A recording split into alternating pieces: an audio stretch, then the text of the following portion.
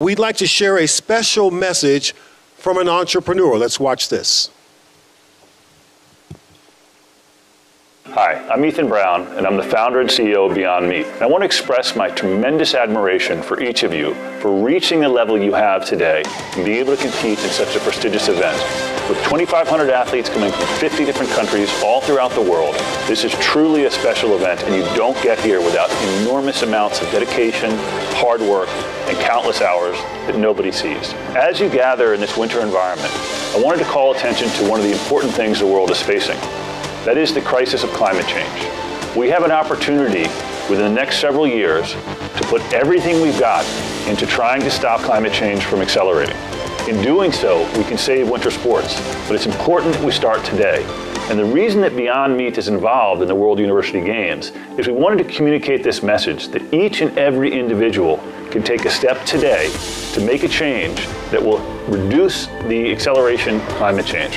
One of the key things that people can do every day to help address climate change is to shift the protein at the center of their plate from animal protein to plant protein. And in doing so, we can dramatically reduce the level of greenhouse gas emissions entering the atmosphere on a daily basis. If you consider the Beyond Burger, we use 90% fewer emissions to put a burger at the center of your plate than a burger that comes from animals. We use 99% less water, and we use about half the energy. The opportunity for all of us to come together and use food as a tool to fight climate change is real and it's urgent.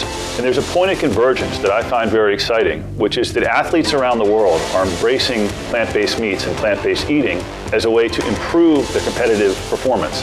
So you can join top athletes, whether in the NFL or NBA or many other leagues around the world, that are utilizing a plant-based diet to reach even higher levels of performance. So there's something very interesting about this union between what's good for your body is also good for the earth and can help you compete at the highest level. Let's make sure that we continue to be able to do this. Let's take a stand against climate.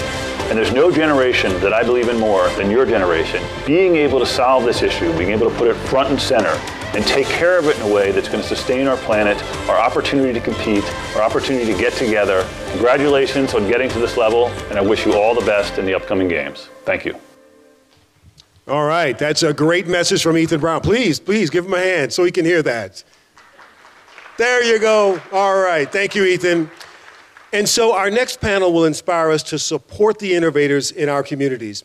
I would first like to introduce our moderator for this panel. It's Kathleen Rogers. If you'll please come on up. We can give her a round of applause as she makes her way.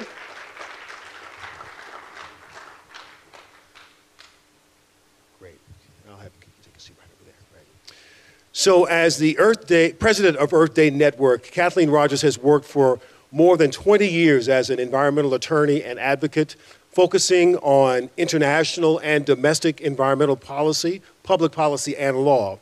Under her leadership, EDN has developed a significant role in advancing the new green economy and has emerged as a dynamic year-round policy and activist organization. Joining her on stage, when I call your name, please come right on up. Joe Dixon, the CEO of Ducted Wind Turbines Incorporated, and a veteran entrepreneur who has served as a founder and or a senior C-level, hello, sir, C-level executive of 7 high-tech startup firms. Lots of experience there across multiple industry and technology sectors during a long 30-year career. Also joining the panel is Colin Wilson and Doug Lynch. Come on up, guys. Businessmen and members of Eco Athletes. Hey, guys, welcome. Come on up. Afternoon. How are you? Okay, great. So Eco Athletes is an organization whose goal is to leverage their social power to engage millions of fans to take positive, meaningful climate action. Ms. Rogers, it's all yours. Hey, is this one working? Yes.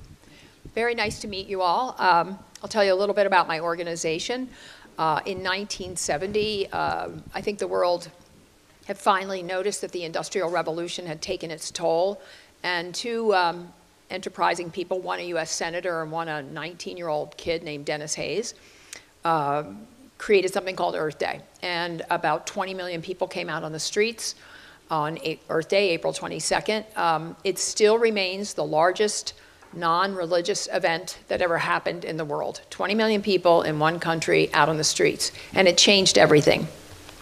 Right after the first Earth Day, almost all of our environmental laws were passed, starting with, believe it or not, environmental education, all the way through all of our toxic laws, Endangered Species Act, Clean Air, Clean Water, and an enormous number of other laws that were very complex and new to the American landscape. But it really helps clean up the planet. The organization became global, and now we're in 192 countries with about 1.5 billion people participating in Earth Day. And we focus year-round on plastics, which we'll address a little bit in our fashion conversation, climate change, obviously, reforestation, and climate literacy. Those are our main topics. I think we're here because most of us recognize that the period we're facing, this new green revolution, really has a long history, starting with the Industrial Revolution. Then we moved to the tech revolution, and now the green revolution, where we don't just have this opportunity to remake the world because the new technologies are available, but because we have this climate imperative. We also have the plastics imperative. We have the biodiversity loss imperative.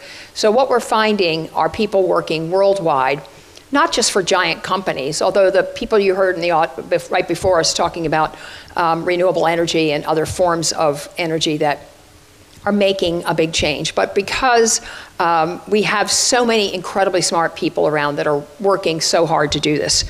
One of the things, it's a chance for everybody to own it. So I know the message of climate change, and earlier today there was a panel with some NPR people talking about how to talk about climate because it's been so negative, the sky is falling. But I'm one of those people who truly believes this is one of the greatest opportunities on earth, not just for the wealthy countries, but for everybody. And we're gonna need all sorts of new actors and job seekers are welcome into this community. We're gonna certainly need psychiatrists to deal with the outfall of climate change, but we're also gonna need artists and athletes and designers and architects, and along with all the other science departments, and in every single field. So we're really promoting that. And just to give you an idea, and our theme for Earth Day worldwide, and we'll get billions and billions of hits around this theme because people are always looking for something to talk about on Earth Day, and it's called Invest in Our Planet. So part of the reason I'm here is to talk to the people that are really making personal investments with their lives, with their money, making a difference. But right now, whether you're working in a garage like they did in the Industrial Revolution or in a big company, there is an opportunity to make billions of dollars. Already, we're investing billions, just the US government, with the what's called the IRA Act that was passed last year.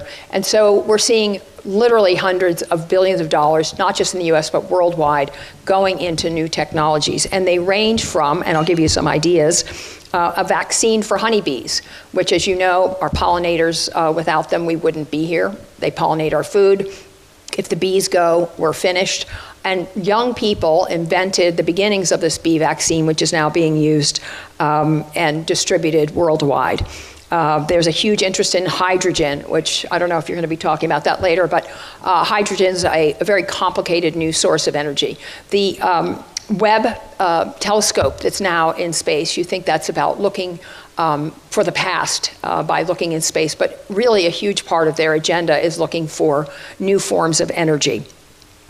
There are a great new discovery that waxworms eat and can break down plastics. I mean, I'm hearing every day about young people, people who've retired from other jobs, inventing things, being purchased by larger companies. So we're seeing this massive age of invention. Of course, there's vertical food growing and all sorts of other things that are happening. So I'm pretty excited about what we're seeing that's happening. Of course, solar, the price of solar has come amazingly down. And so I think what you're going to hear today are from people who, as I said, are putting their money, their lives, their enthusiasm and devotion into creating a new economy. So I'm going to introduce you all together. The first person I'd like to introduce is Joe Dixon. We heard a little bit about who he is. Joe is currently the CEO of Ducted Wind Turbines and is a veteran entrepreneur, a serial entrepreneur, who has served as the founder and senior executive of 7 high-tech firms across multiple industries in his 30-year career. His first startup was a spin-out from GE, and since then he's been part of 6 other startups across all these industries, including advanced materials, IT, microelectronics, medical devices, and biotech, and raised lots of money in venture and private equity capital, and has a lot of experience with mergers and acquisitions. He's an expert in financial modeling, market validation, and he is now running a company, Ducted Wind Turbines, and we'll hear from him in a minute. Doug Lynch is the co-founder and CEO of Zenkai Sports. Doug is a 14-year pro hockey career, co-founder of CEO of Zenkai Sports, if I'm saying that right, and co-founder and advisor of SportShare Technologies, founder of DHL Hockey in China and Hong Kong, ambassador High Impact Athletes, member of Eco Athletes, and One for All Athlete Leadership Development.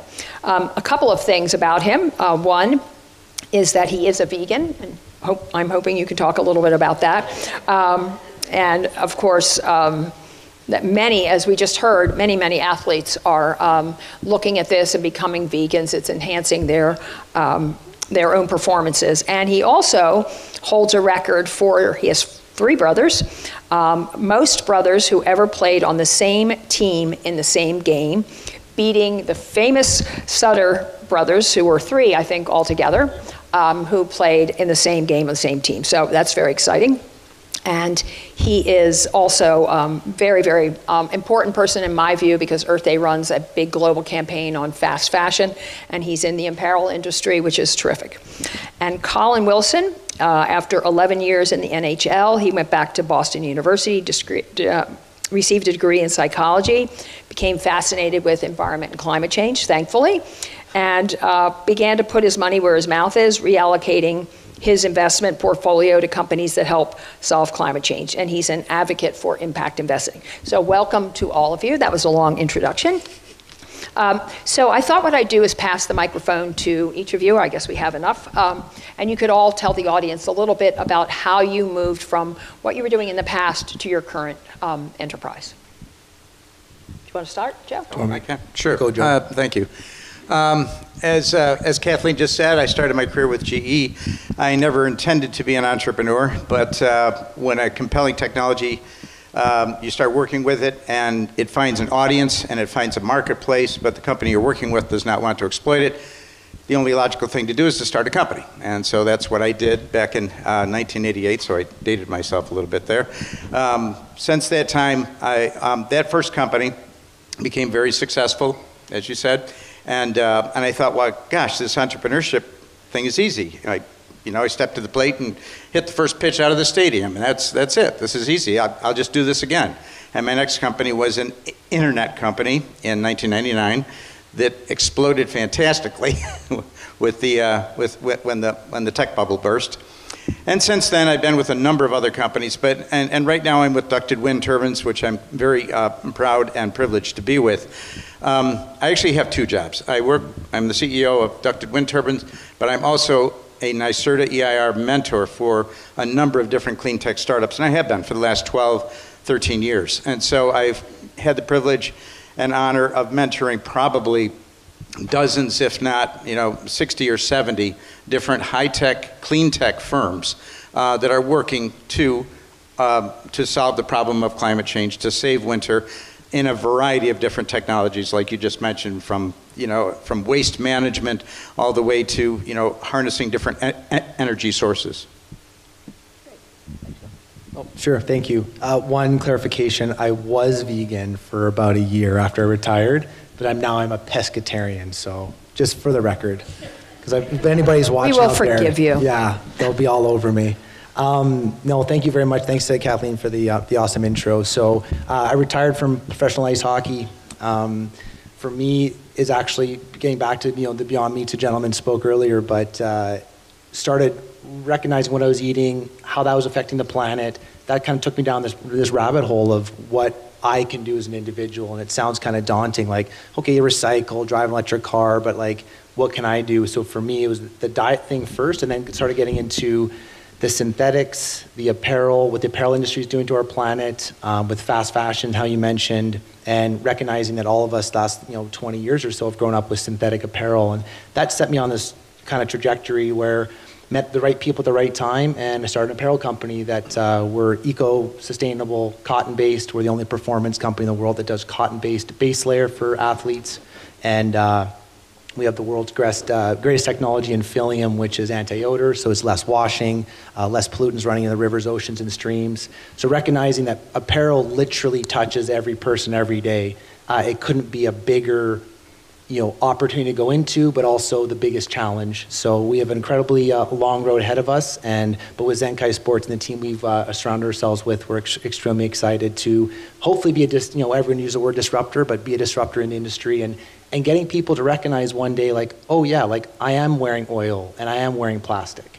And right now people in the next generations want to know where their meat comes from, their eggs come from, is it sustainably farmed? And the same thing's happening now in apparel. That people want to know where their apparel is coming from. They want something that's sustainable and they want a better option. So I'm hoping I can be one of those advocates moving forward that at least people will recognize and maybe possibly change what they're wearing because it's going to help the environment more in the future.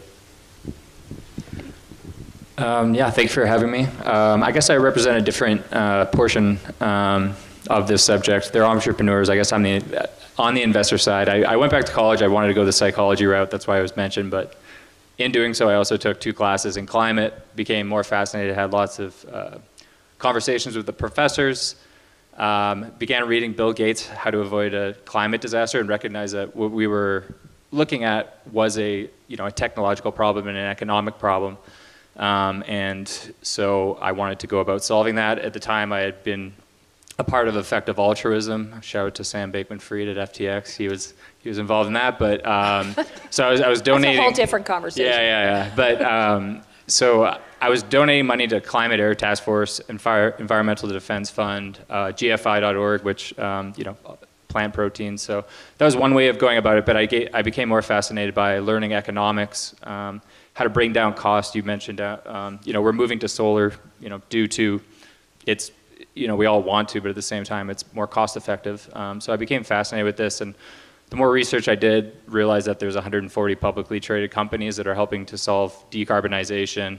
And if you're lucky enough to have a portfolio, which 58% of Americans are invested in the stock market at this time, to begin allocating my own money into these companies was a way of me feeling as though I could do more. And so, it's just another layer of trying to solve this problem. Thank you. Pretty amazing careers, if you ask me, and particularly because as I began to describe at the beginning, I really do feel that we're reimagining everything, whether it's the chairs we're sitting on or this room or how we find our energy. Everything will be reinvented, and the world will look astonishingly different, knock on wood, within the next 50 years. So I have a couple of questions about that.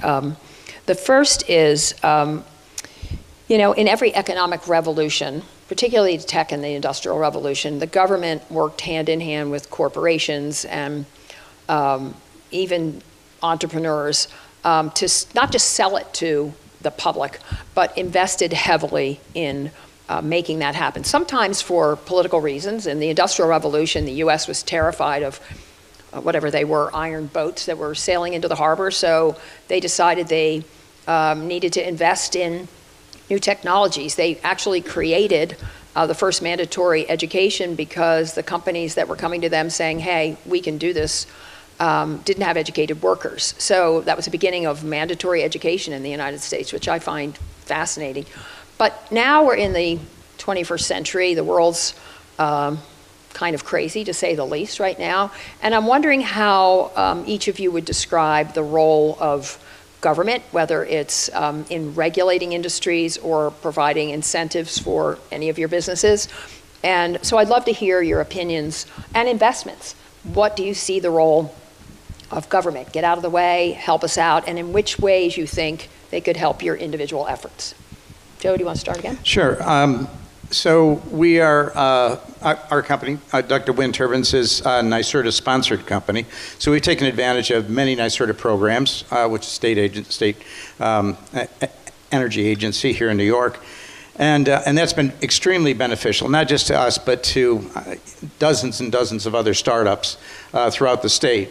And so I think that government's role is to definitely to guide and to protect the public from poor technologies and things like that. But at the same time, capitalism got us into this mess, and capitalism will get us out. And so we absolutely need the freedom of entrepreneurship and companies that can be started and supported by a number of different government agencies. There are USDA programs and federal programs as well, ARPA and DARPA and all those, and ARPA-E and ARPA-I are all government agencies that support all kinds of new innovation, and then there's the whole SBIR and STTR tracks too. So that's on the positive side, but have you also seen regulations or any government rules or laws that have impeded what you're trying to do? Have they been largely supportive? We actually run into them every day putting up turbines because when you talk to somebody and you say, hey, we'd like to put a small wind turbine here, they'll say, oh, that's one of those 750-foot, big things, and they're noisy, and they kill birds, and they do this and that. So the perception of that we have to change or that we have to go against is a lot. But on top of the perception are lots and lots of local regulations as far as height restrictions, as far as visual restrictions, and things like that. So, and they vary. They vary across the entire continent from locality to locality. So there's no like state or federal mandate with regard to putting up a small wind turbine. I'm talking 40 to 60 feet, 12 feet in diameter. It's not a big machine, but it's capable of big power. So yes, that is something that we run into, and it's something that is going to have to change in order for us to be able to establish point of use electricity, as David Sandbank and Ken were talking earlier, around the country. This distributed energy is absolutely going to be needed in order to solve this problem. True confessions, before I was, you're probably not going to like this, before I was with Earth Day, I was the head of, I knew nothing about birds, but I was the director of migratory birds for National Audubon. And it was my job to stop wind power plants in what we called important bird areas. And I actually was one of a couple people who coined the expression, you're going to hate this, blender for birds, because at the time the turbines were, birds couldn't see them, and it was my job. So they were building them on Hawk Mountain. If you are familiar with Hawk Mountain, it's where millions of hawks migrate through.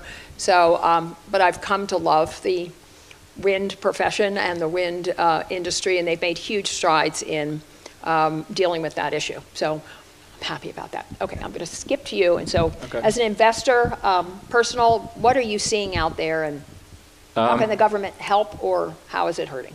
Yeah, well, I'm sure it's been talked about throughout this day, or the IRA. I mean, so I guess it works twofold. One is it incentivizes entrepreneurs to go to the projects like decarbonizing cement, decarbonize making steel, which are very hard problems, getting money into people creating, new small modulator reactors for nuclear. I mean, these are tech that we need to incentivize people putting in money into it and the technology to get it to commercialization. So that's one aspect of the IRA, and it's a monumental $339 billion bill that's meant to incentivize entrepreneurs. And the other aspect of it is, again, incentivizing companies to actually decarbonize, because I mean, at the moment, some of these technologies, there are in fact a green premium at the moment that you're paying for, not necessarily wind and solar. Those costs have gotten down, but the IRA does something. We need long duration energy storage. So if you don't have the topography to have Hydro-Quebec,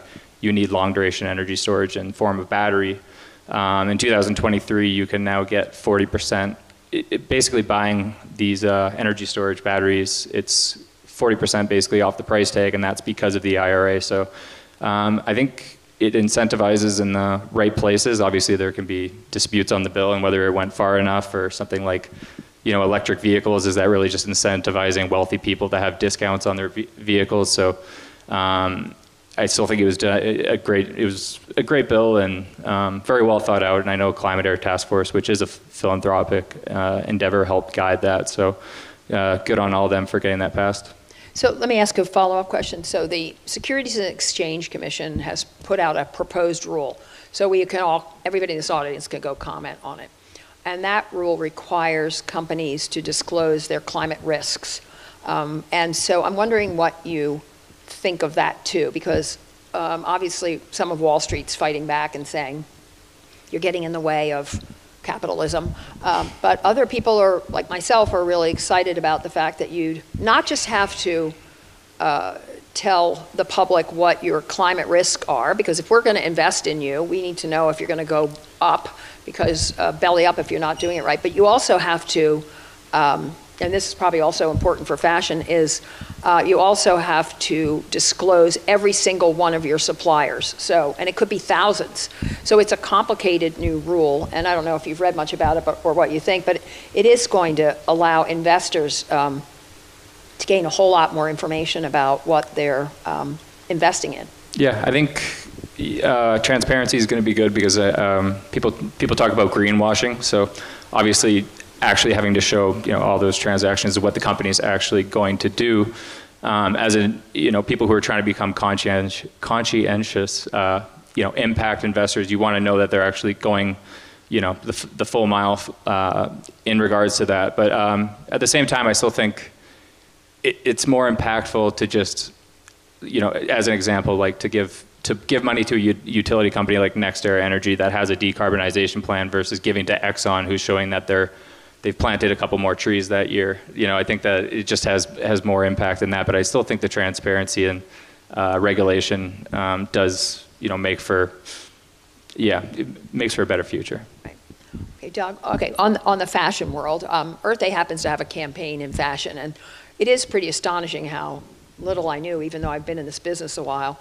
I mean, there are billions of garments made. We're all wearing plastic. Our bloodstream is full of plastic. Our organs are now full of plastic. And plastic doesn't just, when it breaks down into microplastics, doesn't just act as a bad actor. It's made out of oil, and I'm wearing it. Probably we're all wearing a little of it. But it also attracts heavy metals. And so those heavy metals then end up in our fish, our food, our bloodstream, et cetera. They're everywhere, even in bottled water and from the deepest places. So having somebody moving into the cotton industry, which itself, because of water and land, has always been an incredible product, incredibly useful, and without half of the problems that we have in plastic.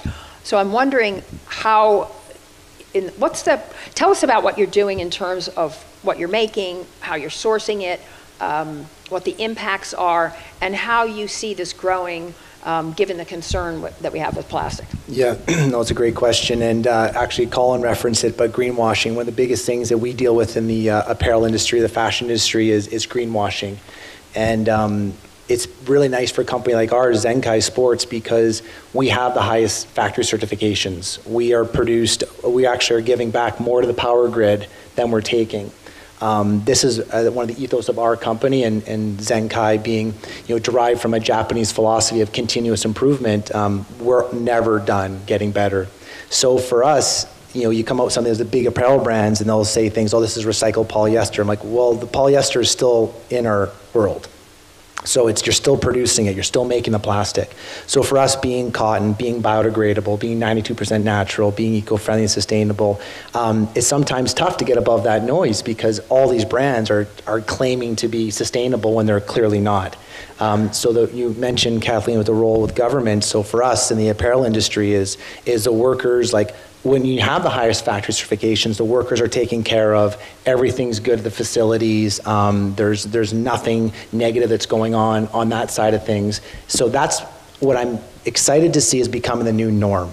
And people are recognizing now where's the cotton being sourced from? Is it coming from the Uyghur province in China, where some of the biggest brands in the world are coming, where they are still using child labor? So for us having that transparency in the world, it's us as a small brand getting above the noise and getting people to educate. So for us, we almost see it, yes, we sell apparel, and I'm not wearing oil, I'm wearing cotton. So it's kind of cool to be on the forefront of this change, and how many people I talk to don't understand where their apparel comes from. And I didn't understand where it came from 4 years either, so there's no negative, there's no judgment, but us being almost an education company in this space, because for 20 years or so, you've just been given a shirt and not really questioned it. So for us, the government regulations are super important to make sure that you can't greenwash and just claim you're doing all these things without backing up with certifications, with governing bodies. That's really important for us. Yeah, it was interesting today. Just happened to typed in recent green inventions, just in case I came up with anything. And I think it was in the Wall Street Journal. Patagonia, a company that has supported Earth Day for many moons, two of their most senior people, Yvonne Chouinard, who owns Patagonia, is a very good friend of Earth Day's, and but they have found themselves up against the wall because everything they make just about is out of oil. So today in the Wall Street Journal reported that Samsung, but from an inventor who was not from Samsung, had gone to Samsung and found a technology that would filter microplastics out of the water, because we're also going to see in the next 10 years, in addition to this insane growth of renewable energy, we are going to see regulations and change in that field. And it is an offshoot of the climate problem. It is made from oil, and sometimes I think because of the 1,000-year time it takes for breaking down plastics and the fact that it is impacting the health of so many of us, that I think is as big a problem as climate change. So, but it is interesting that there are, whenever necessity is the mother of invention, and so wherever you have a problem, American and global ingenuity is going to be there to come up with something. And I have, not to switch entirely, but I have a couple of questions for you, Joe, that I think are really important.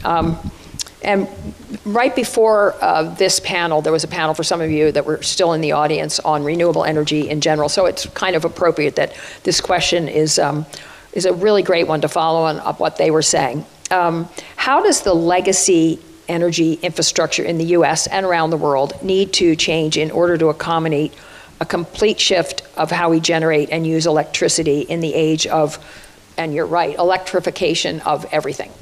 Yep, that's exactly what needs to be done, and the panel before us did talk about that. We're going to need, because our entire energy system was built for highly controlled plants that would generate energy, put it out onto a grid, just-in-time use. It's good, you go in and plug something into your wall, that electricity is always going to be there, until it's not. And now you've got utility companies asking for concessions from their consumers. Hey, could you turn your heat down a little bit? Could you turn your air conditioning down a little bit? Can you put on another Coke? Can you do this or that? Why are they doing that? Because in this transition to green energy, the grid was not built for that. There's no control system out there. It takes 30 minutes to start a power plant. And if cloud cover comes over, you're going to lose 30 or 40% of your solar energy in a few seconds. And so battery technology, possibly modular nuclear, all these different technologies are going to have to be needed because the entire infrastructure is going to have to change.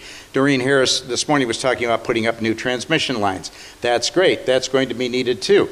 But that's a 10-year thing. That doesn't happen overnight. And so getting the power from offshore wind turbines into New York City is not that much trouble, but getting it to Cleveland is a big problem. And so transmission, distribution, being able to have an inventory of energy, as someone mentioned earlier, I think is really important. So our entire infrastructure is going to change drastically over the next 20 years. Yeah, it's still odd to me. I don't know. My great-grandfather invented underground cabling along with some other things, and I've never understood why they can't put our power lines in Europe, or for any Europeans that they're building completely differently, and there aren't power lines strung all over the place besides being ugly, and they're vulnerable. About 4 years ago, I'm in Washington, D.C., and I lost power for 7 days, if you can imagine. We had to build a fire in the United States, in the capital of the free world. There I was and the whole area around where I lived, 7 days. Why? Because the power lines, they couldn't get them back up. There was so much snow. It was an old system. It's a very vulnerable grid. Yeah, very vulnerable grid. And it's not okay. It certainly isn't for the US, and other countries are, getting religion, so to speak, and putting everything underground. So I don't know if it's a good idea to put new transmission power lines above ground, but I guess we'll see. Well, just as a follow-on to that, and this is what kind of comes back to our little turbine, which is actually powering the cauldron down there. Oh, I saw that. That's great. Yeah, that's our turbine and solar rig. is that the need for, the Department of Energy came out with a report that said there are 49 million places in the US that could benefit from small wind. 49 million places to put small wind turbines, like our size, or a little bit smaller, or a little bit bigger, anything like that, in conjunction with solar, because we always say, as Ken said, wind and solar both. But the fact that we need point of use energy instead of monolithic grid systems, monolithic plants, creating tons of energy that's put out onto a grid that's highly controlled, that's part of the antiquated system. It's going to have to be small, distributed, mini grids, microgrids. Your house and your neighbor's house might be a nanogrid, something like that, where you know you've got power all the time. And it's not just an economic question either. This is, people that are coming to us looking for turbines are looking for energy security, energy resiliency, energy independence. They want to know, and a hedge against future rising energy prices. So they want to know that when I go over and plug that into the wall, I'm going to have power all the time. And now it's on me. It's not necessarily on a big utility. Yeah, it's extraordinary. This is a global event here, and we have athletes from around the world. And I was at opening ceremonies last night and looked at all these countries. There are an extraordinary number of countries. India, a place I have to go all the time, where we have 400 million people without a regular source of energy. So they're still investing in coal. They want to go green, but they also want to provide. Right. But to your point, now the Indian government's talking about nothing but these microgrids or local sources of energy, because they have the infrastructure, they've built power lines, but they just don't have the energy to transmit to it. So now they're rethinking the whole thing, and I think you'll see that in a lot of the developing world. I'm hoping they don't make the same mistakes that we do. So here's a question. Well, let me go back to ask you both a question about the role of athletes.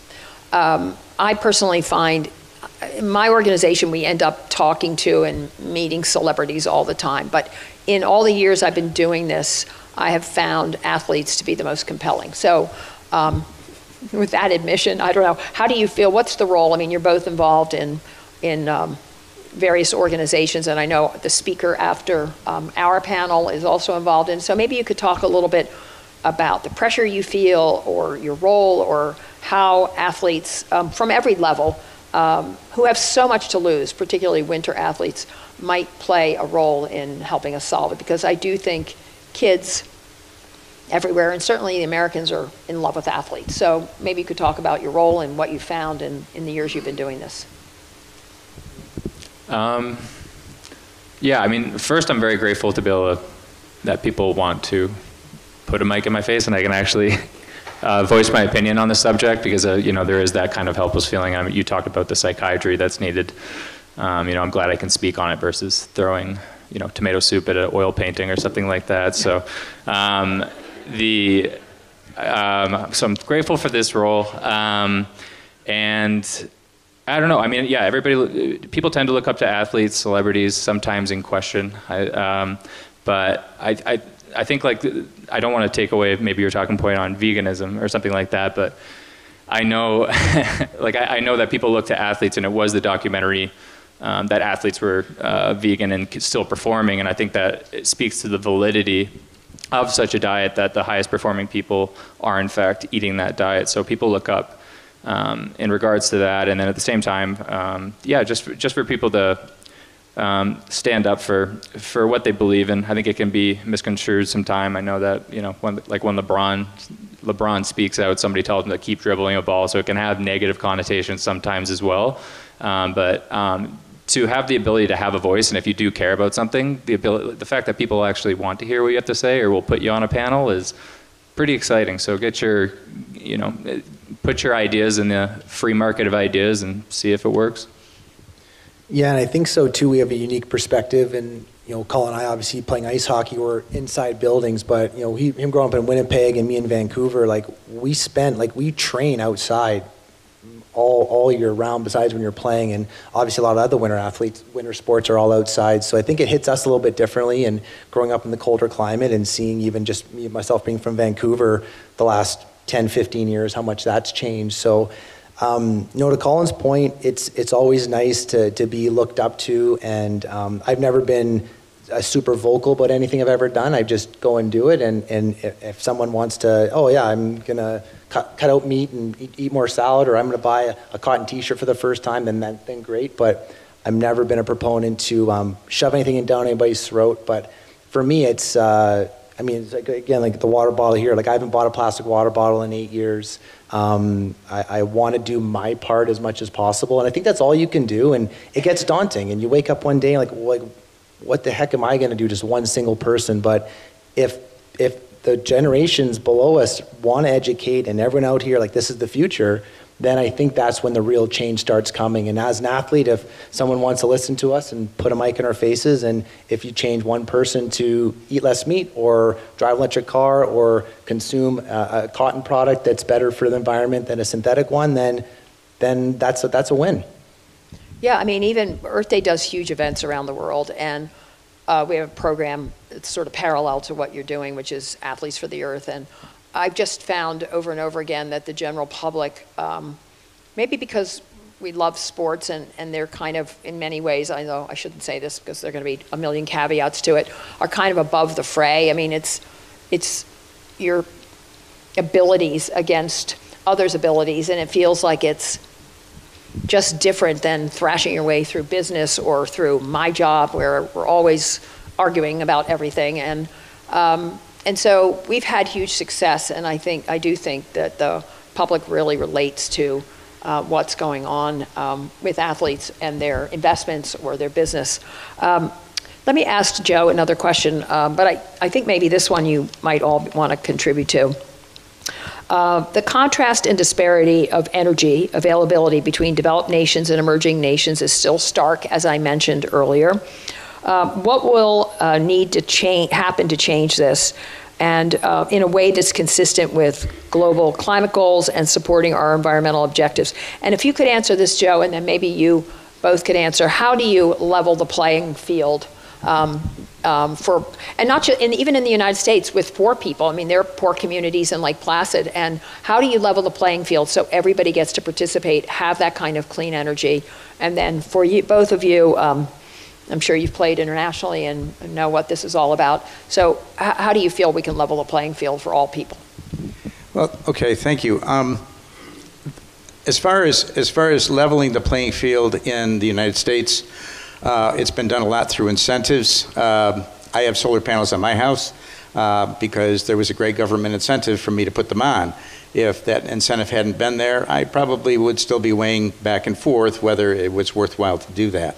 I think there's going to have to be more incentives. The incentives for small wind, which is near and dear to my heart, kind of evaporated in the early 2000 teens, because in the early 2000s, a lot of people made wind turbines that didn't work, and they were junk, and they put them out on the marketplace, as opposed to one that's been engineered over a period of 8 to 10 years in one of the top engineering schools in the country. And so the incentives have to come back. The incentives have to be not just for that, but for battery systems, for electric vehicles. Those are things that are going to promote and guide people and help lure them into better behaviors and into better purchases. Relating to the first part, there's still 1 billion people on this planet with no access to electricity. So about 1/8 of our entire world. And that we would like to change. That is something that is very dear to our heart. The mission of our company is to change lives and our environment simultaneously. And we can do that with, again, going back to microgrids, nanogrids, point-of-use electricity for villages in Africa or in South America. And we're talking to a lot of people like that. Getting to the right NGOs and government systems and government people that can do this is a little bit difficult, but it's becoming easier because countries are now investing in sustainability offices and sustainability directors. And so they're turning an eye, as the United States is kind of leading this effort along with Europe, in order to not create a legacy infrastructure of transmission lines and huge plants, but of small scale energy development and generation and distribution at the local level. Thank you. What do you two think? Yeah, I think it's incredibly hard to tell an emerging market who's trying to get wealthy that, no, you're not allowed to use what we just used to create the wealth in our country. So again, I guess it just comes down to human ingenuity, getting things like, you know, you can't just tell them you can only use solar panels and wind right now because of the intermittency of it if we don't have the long duration energy storage. So get the technologies there, get it cheaper so that these, you know, we want more people wealthy, we want more countries wealthy, so let's make sure we get our costs and the economics right so that they are incentivized to use it, because the incentives is, hey, you're going to save money and your margins are going to be larger, things are going to be cheaper, and that's good for everybody, and we want more people educated and wealthy. So. Can you hear me? Yeah. I'm sure everyone's heard of the term ESG, though, but environmental social governance. So a big thing in our industry is that now large corporations actually get tax credits, or it helps their ESG rating if they are doing sustainable good for the world, and that comes down to even what their employers are wearing. So we actually have a few of our investors working at major corporations now, them ordering our apparel that's environmentally friendly, sustainable. It actually helps their ESG rating for their credit rating for their business. So for them, like it's a win-win. So now all their employees are getting apparel. It's better for the environment. Some of those employees might have not been able to afford it, or might not know that this is an option going forward. So for us, it's again getting that message out and that education to level the playing field where you can have a product that's not going to hurt the environment. And it's kind of nice when the corporations and the governments get behind that, because it's the push-down effect a little bit. So it's not us as a small company yelling and screaming like, care about the environment, like, but your money's your vote. So if you vote for synthetic, they're going to make more synthetics. If you vote for a cotton sustainable, we're going to make more cotton sustainable. So that's what's exciting for us, is some of these larger organizations recognizing that buying a product from a company like ours, Zenkai, that it actually helps them with their environment. By the way, can we buy clothes from Zentai? Absolutely. Oh. Zenkai.com. I got them in my trunk. We just come out there to the parking lot. Oh, bring in some samples. I don't. But fun fact, I was walking here with Colin today, and Colin said last time in Lake Placid, he knocked out his buddy's tooth in a hockey game. So far, I have my teeth. I mean, they're all fake, but so far I've got my teeth. I've been with him for 24 hours, so I'm in good shape so far. A couple flying elbows, but I was falling on the sidewalks. But Oh, that's hilarious. Okay, well, I'm going to ask you this, and you don't have to answer, but maybe you could tell the audience what we should be investing in, since you're an investor. I don't know. I have really bad luck. I've bought two stocks on the stock market. We have a very small wind turbine company that you. Yeah. Wait a second, Joe. Wait a second. Colin, we got to go. And donate to Urban. Yeah. Skipping that. No, I mean, what industries do you see are up and coming that, or tell us exactly what to buy? So talking about the grid, so long duration energy storage, which, you know, like Forum Energy is coming out with 100 hours, ESS is 12 hours, and EOS is 12 hours again. This is zinc and iron, so people who worry about, you know, lithium and lithium mining, this actually takes care of that, which is pretty brilliant. I am a huge component. I love nuclear. I know that it's, again, I would love to have somebody on here who could tell me the exact opposite. I think that the debate is one that needs to be had, but these new small modular units that seem more safe, more economical, less time to build, so that's incredibly exciting as well. Carbon capture is going to be a huge one. Right now, again, the economics don't work, so that's why we should actually incentivize and tell big businesses to begin using those credits. So they're buying carbon credit, essentially they're using it to create a market for it. And that's actually a very, very exciting realm as well. And then decarbonizing cement and steel, which people don't think about much, but it's going to be, I guess I'm not giving I could give you a company, Sublime. Sublime's good. It's an MIT company. I mean, it's not publicly traded or anything like that, but these are the areas. I mean, they're the 5 hard to solve areas that we have to give money to entrepreneurs. I'm not smart enough to do it. The people from MIT are, and they're figuring out nuclear fusion. That's going to be amazing.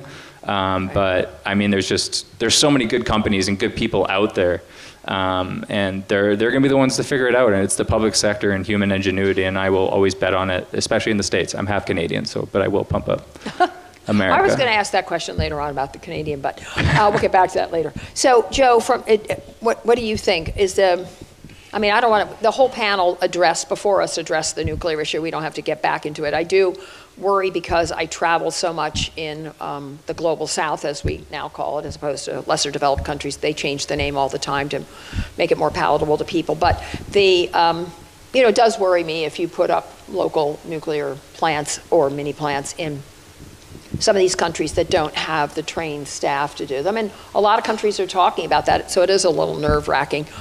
Wind is different. So do you see, I mean, in all of the types of energy, I know fusion is still on the, still on the drawing board, but more, I mean, it's an extraordinary process. I mean, hydrogen's an extraordinary process.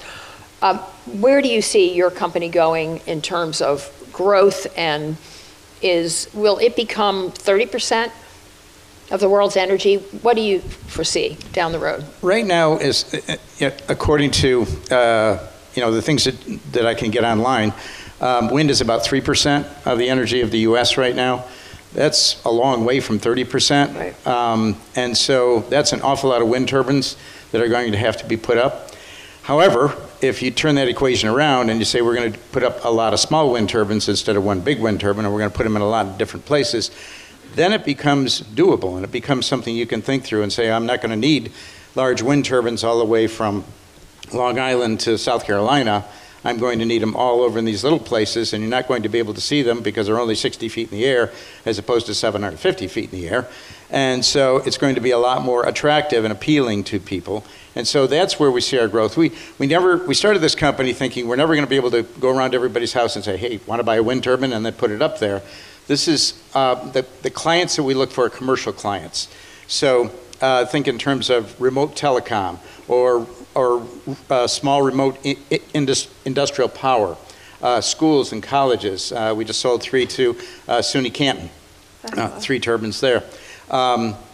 Parks and U.S. parks and recreation, where they have a building out in the middle of nowhere, out in the middle of Yellowstone, or a park in Utah or something like that. And EV charging stations are a great market for us. A level 2 charging station, 2 of our turbines can handle about 25 to 50% of the power requirements. That's de-stressing the grid. So these are the types of multiple turbine sale opportunities, including microgrids and nanogrids, that we are pursuing right now, as opposed to one-off sales. We'll always have one-off sales. We'll always be selling to a farm or a prepper or somebody like that, and that's great. We love to get our turbines out there any way we can.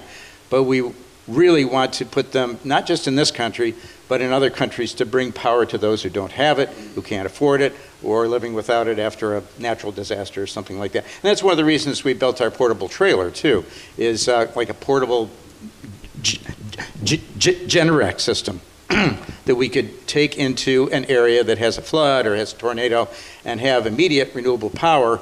Of course, it has to be changed a little bit. We have to have higher turbines, and we have to have more solar panels. But the battery system is actually pretty robust on that trailer, and that would handle quite a bit. One other thing I want to say, this is about entrepreneurship. And 30 years ago, 40 years ago, when I started my first company, there was no entrepreneurial ecosystem in New York State. None.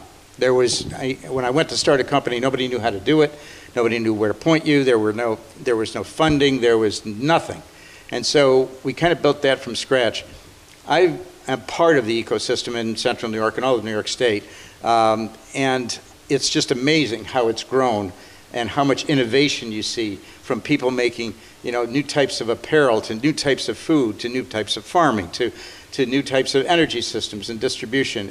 And I'm very, very heartened by the amount of investment and time and emphasis that New York State and the country in general has put on entrepreneurship, especially with regard to climate change.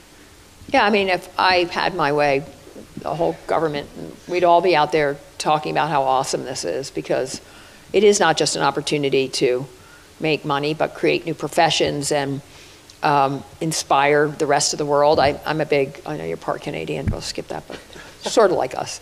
But I do think the United States has a fantastic role to play in this, and we should be blowing our horn, and we should be putting people like you on the stage all the time and talking about how this could provide income, not just for the people that always make the money, but for everybody in this room, in this town, and everywhere else around the world, because it is, again, a time where we can reimagine everything.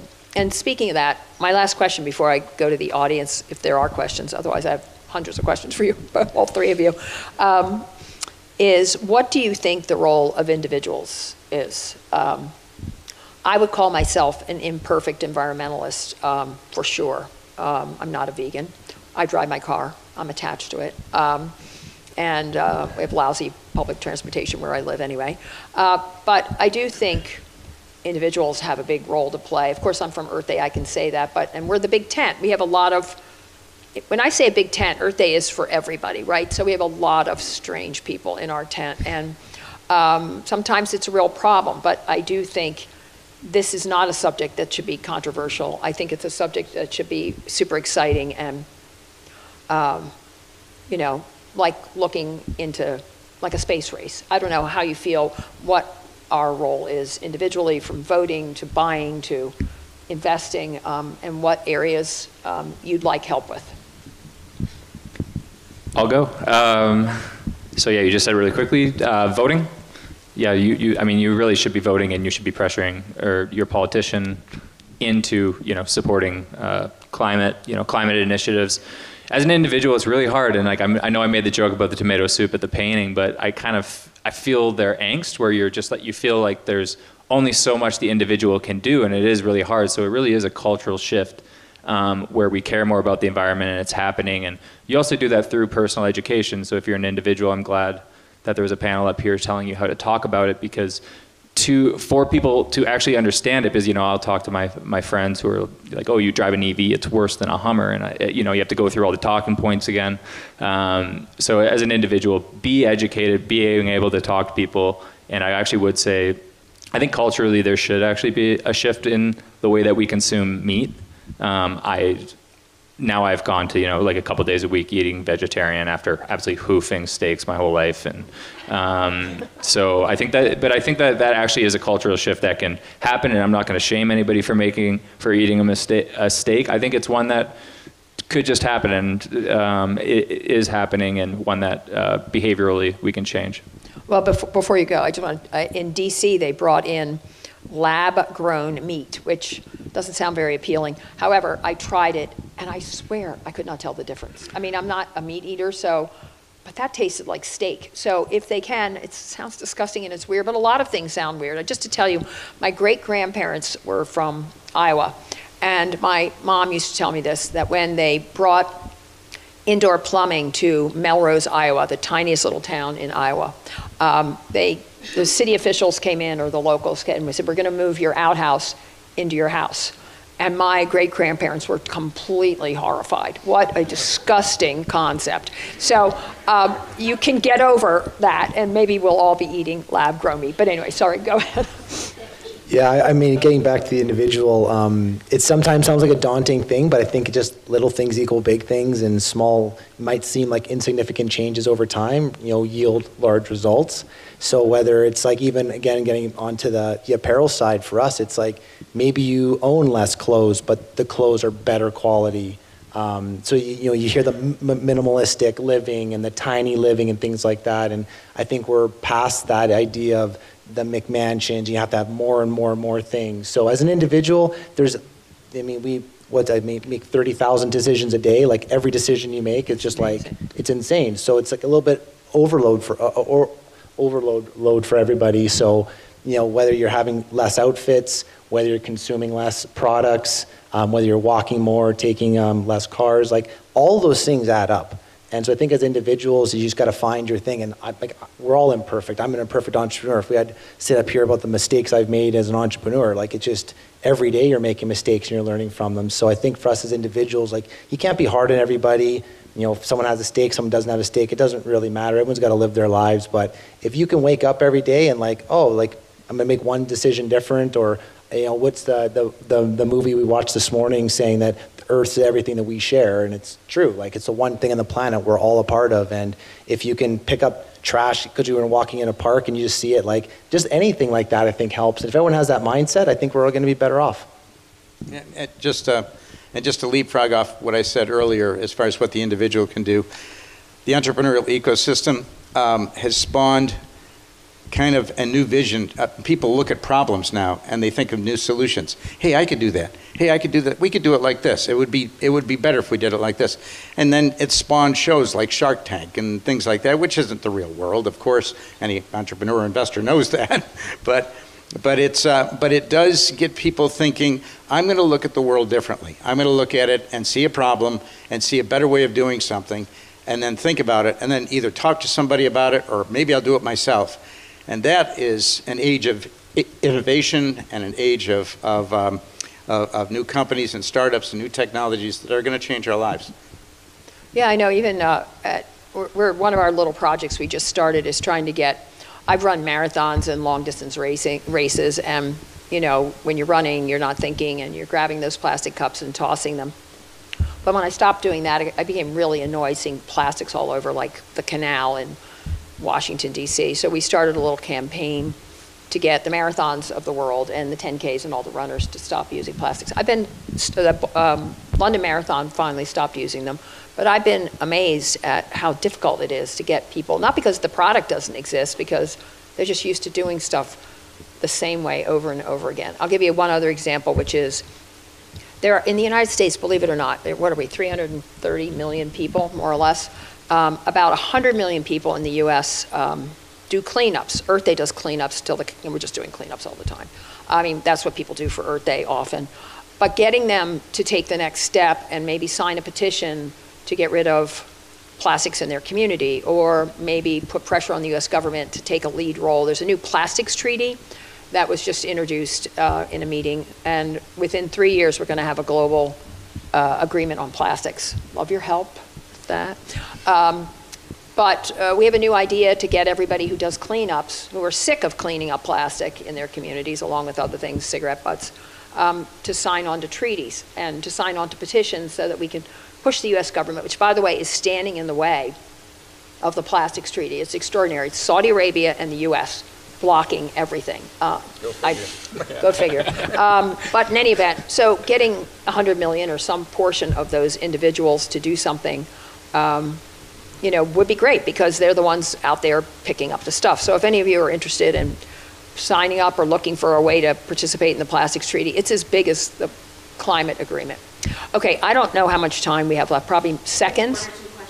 Okay, perfect. All right, so thank you. We'd love to hear from you on any subject, related or unrelated. There's one in the back. By the way, I heard your question before at the last panel. It was really good. Can't wait to hear this one. Yeah, it was really good, this guy. Well, first of all, thank you for the panel, and thank you for your contributions, your work, and also your entrepreneurial leadership. But it's more of a little bit of a comment. So the thing is that priorities and what we focus on. You mentioned about the 100 million people in plastics, but the biggest source that makes money off it from the entrepreneurial angle is what? The petrochemical industry, the petrochemical sector that gets a lot of government subsidy, and they pay into a huge lobbying, you know, effort that, as they say, that gets into the disinformation. I think the critical point is how do we best and efficiently use that piece? And I would encourage you, and I'd like you to speak more to the democracy, because the issue is how do people vote their values to bring about that change. And I just think that that is going to be a more significant call to action than, you know, definitely the personal choices, but that's often in the vacuum of the mythology of people demonizing the environmental movement, because they, again, it's a right-wing talking point is, oh, your carbon footprint.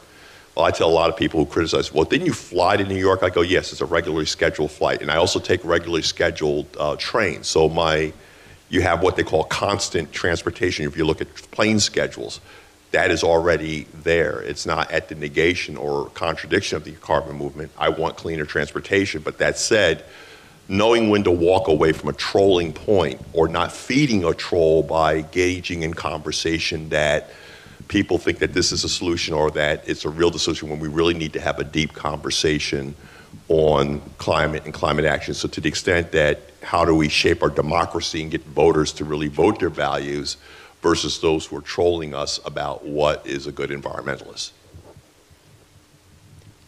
Anybody want to comment on that? Thanks, brother. Yeah, and I think the biggest thing we can do is your money's your vote as well. So you're voting for if you're taking public transit or you're buying a bicycle or you're doing something like that. So I think the biggest thing that, you know, with the meat industry or whatever, for a lot of years, I haven't meat for 8 years, and I didn't want to put my vote with my dollars into more meat.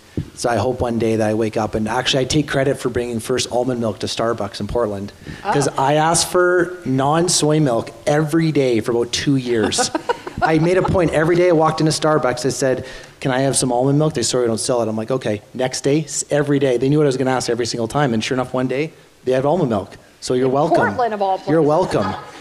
Took them long enough. It's the Republic of Portland. Right? I don't know. So the gentleman's point is absolutely is put your money where your vote is, and us as individuals, and it's voting for whatever it is you're passionate about. Yeah, I want to go? No, you got it. Okay, I was just going to say quickly, one of the things we do in business is that we have to make the welfare of the company and the welfare of our customers and our employees and our investors all congruent, so that everybody wins at the same time and not at the expense of one of those groups of stakeholders. And so I think personalizing it and bringing the welfare of our country, of our environment, of winter sports, to a point of being personally relatable to somebody is the important thing to do. I'm not an expert in how to do that, but that's what needs to be done, because that's how we run businesses. Successful businesses run like that. Yeah, and I was certainly brought to the precipice of insanity due to what you're describing, and it is what led me to investing, is exactly what you are describing, where I want to live a modern life, and everybody does. You know, I want to take a flight to go see my parents back home in Winnipeg and not feel guilty about it. And you spoke to, you know, plastics and petroleum, and again, this is where you have to go to innovation. You know, we're switching to electric cars because we want to, but because Elon Musk, which I know he's controversial, whatever, I love him, and he created an electric car people wanted and brought to the market, and that performs better. And we could do the same for plastics, and it's very hard because of this lobbying, and there's a lot of winds against us. And this is the dark side of capitalism, is that you have those lobbyists and people holding these things back. But that's where, you know, we can begin propping up these other entrepreneurs and companies to compete with them and produce a better product. So instead of plastics, we have a biodegradable one that's actually cheaper, and people just buy it. So. Yeah. Any other questions from the audience? No? Well, thank you very much for being here, all of you and all of you. It was really great and nice meeting you all. And we'll be here for a few minutes for sure if anybody has any questions. Thank you. Fantastic. Once again, let's thank everybody here. Great panel discussion. Kathleen Rogers, thank you so much. Great job, guys. Thank you. Good to meet you. Thank you so much.